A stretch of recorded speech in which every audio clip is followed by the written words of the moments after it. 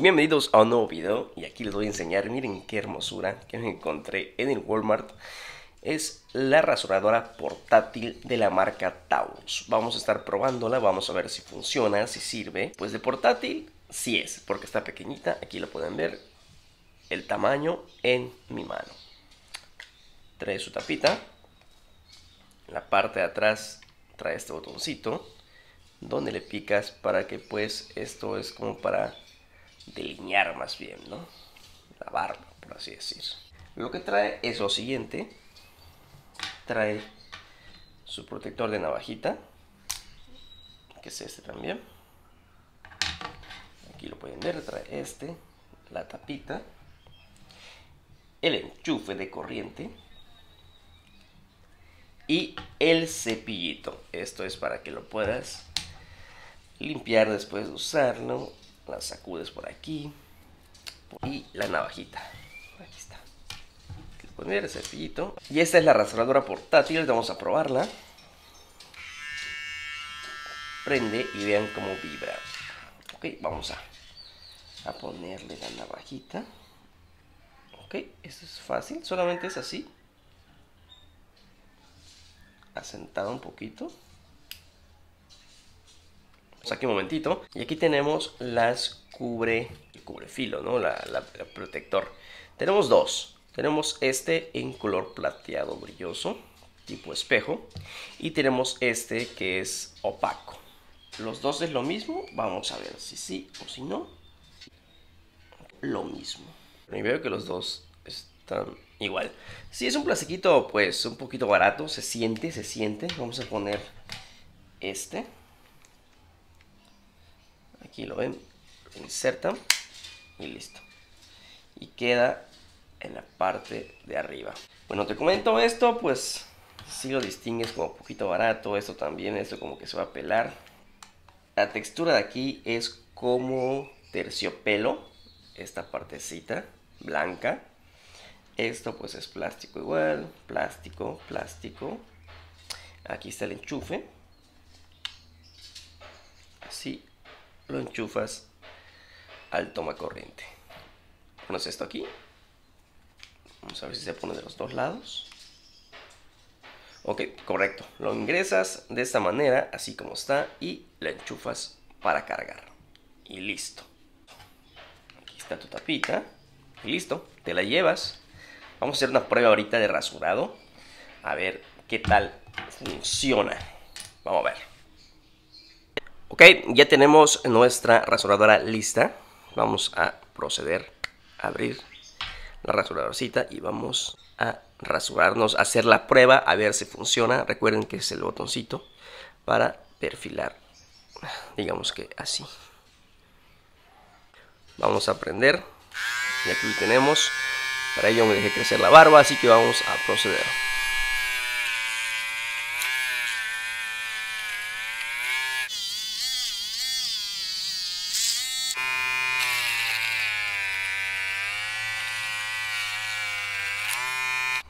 Digamos que yo no estoy viendo mucha diferencia, ¿eh? Sí quito algunos. O que la dejé crecer muy larga. Pero bueno, vamos a hacer la prueba con el bigote. A ver si funciona.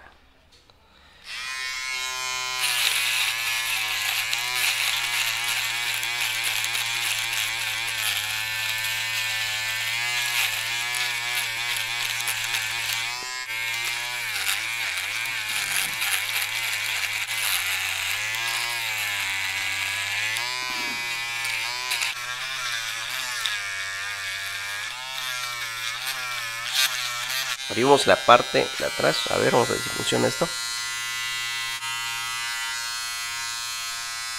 Oh my goodness. Me salió sangre.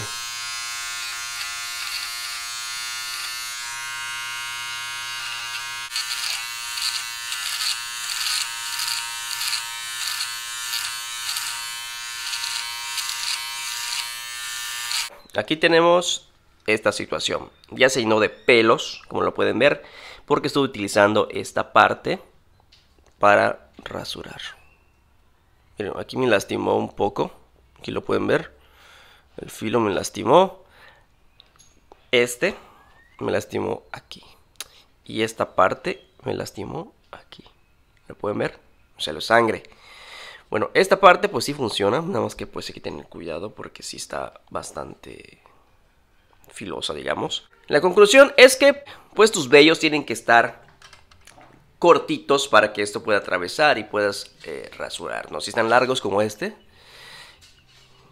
largos, pues no va a pasar los orificios que tenemos por aquí. En fin, este sí funciona. Para ello tenemos el cepillito, lo hacemos así, así. Y listo, quedó perfecto. Vamos a seguir haciendo una prueba, solo que, ay, si me arde, si me lastimó. Oh. También solo tiene una velocidad, vista pues fuertecita, no hay como bajarle, así que vamos a probarlo otra vez.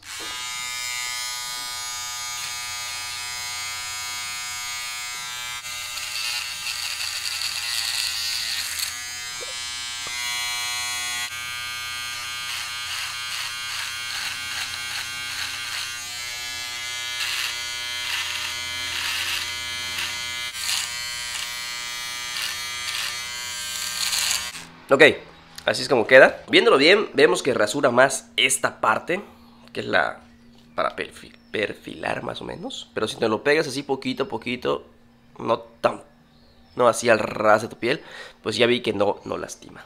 Vamos a probar este otra vez, a ver si ya lo puede quitar, porque pues ya vemos que está un poquito corto.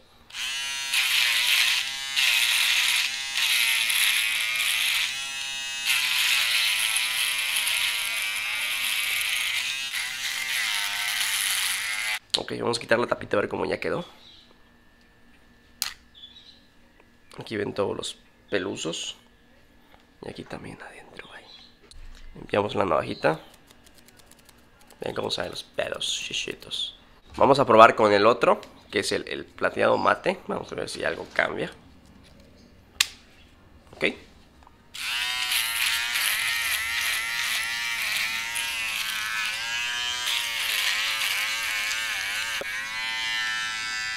Pues no, amigos, no cambia absolutamente nada. Y pues la conclusión de esta rasuradora portátil es la siguiente.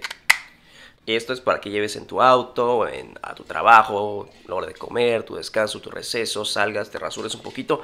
Pero pues la verdad yo no lo veo tan útil. No la veo tan útil, al menos para mí. Tiene un precio de 178 pesos en Walmart y en Bodega Aurrera. Tienen que estar muy pequeños los vellos para que pueda acceder aquí a estos orificios. La parte de atrás, esta sí me gustó. Sí rasura, es como si fuese un rastrillo. Pero pues ya vieron que sí lastima. Pues yo la verdad voy a preferir utilizar siempre pues mi rastrillo, mi Gillette. Es más fácil, y además no me irrita porque yo tengo la piel muy sensible, o no sé, ni siquiera me puedo bañar con jabón normal, tengo que usar un jabón neutro, y cuando me rasuro tengo que poner jaboncito porque hasta la crema para rasurar me rasura. Y tengo que usar la rasuradora verde de Gillette, que es sensitive, algo así para piel sensible, y si no me salen granitos. Y pues esto igual y lo puedo utilizar para mis bigotitos, que sí vemos que sí los quitó porque ahí estaban muy pequeños, pero vean cómo quedó. Sigue teniendo vellitos por aquí. ¿Sí lo ven? Vean cómo quedó la barba. Recuerden que la barba la hicimos con la parte de atrás, con esta. Y los bigotes lo hicimos con con la rasuradora. Pero aún así vean cómo quedó. Quedó muy mal. Y pues hasta aquí el video del día de hoy, mis amigos. Espero que te vaya a servir esta información. Si estás decidido a comprarla o no, igual y si encuentro el link te lo dejo aquí abajito. Deja tus comentarios por favor y nos vemos en el siguiente video. Bye.